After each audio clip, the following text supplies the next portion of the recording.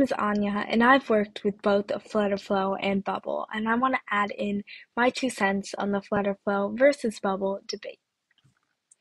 I think I can sum this up in this is Bubble's biggest strength, flexibility, while affordability is Flutterflow's biggest strength.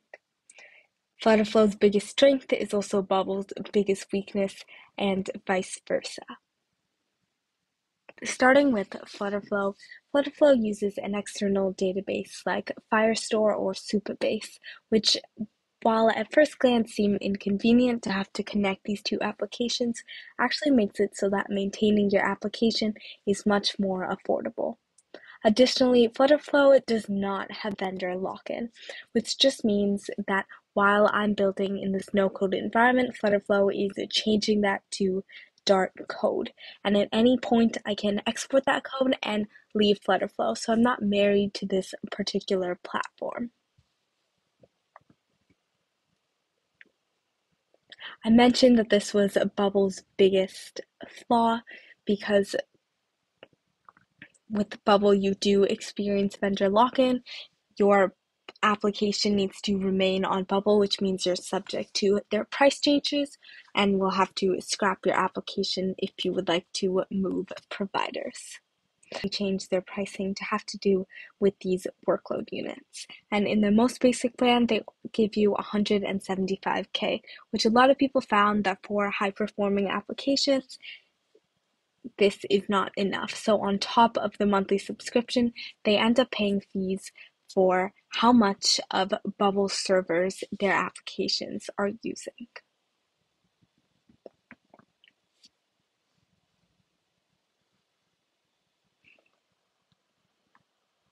However, despite the fact that it is a little more expensive, I really do love Bubble just because of the raw flexibility it provides.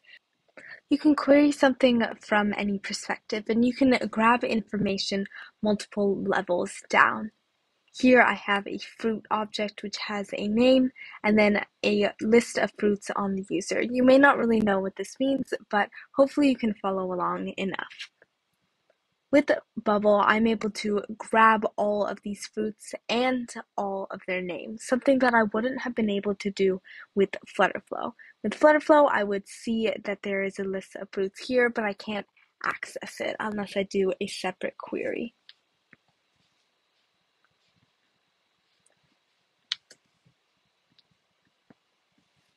Additionally, Bubble has conditional appearances. So based on a condition, then I can make this button's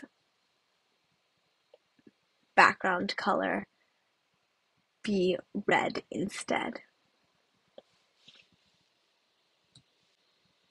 Bubble also has a bunch of plugins that you can install, so if they don't already have a functionality that you want, I'm sure you can find it over here. On the other hand, does not have this conditional visibility, so I am not able to do that. However, what they lack in no-code building options, they make up for with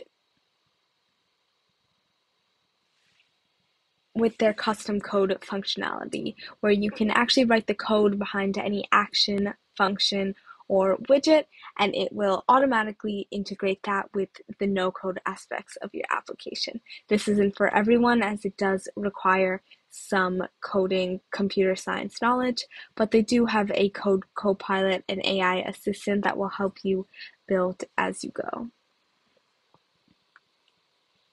A couple things I want to mention. A lot of people say that the learning curve with Bubble is really steep, but personally, I found that it wasn't that hard.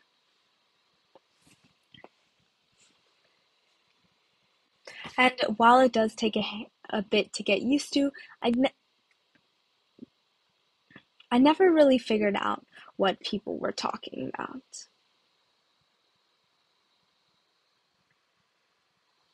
Both of these platforms have interchangeable principles. I learned Bubble first, and after that it was really easy to pick up Flutterflow, so I suggest you just start. Don't worry about devoting time to learning a platform that might not be the one that you stick with, because these are skills that are going to be valuable from a variety of different perspectives.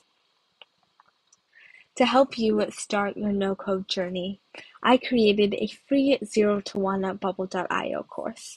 So check out the link in the description box below or bit.ly/0 to 1 bubble.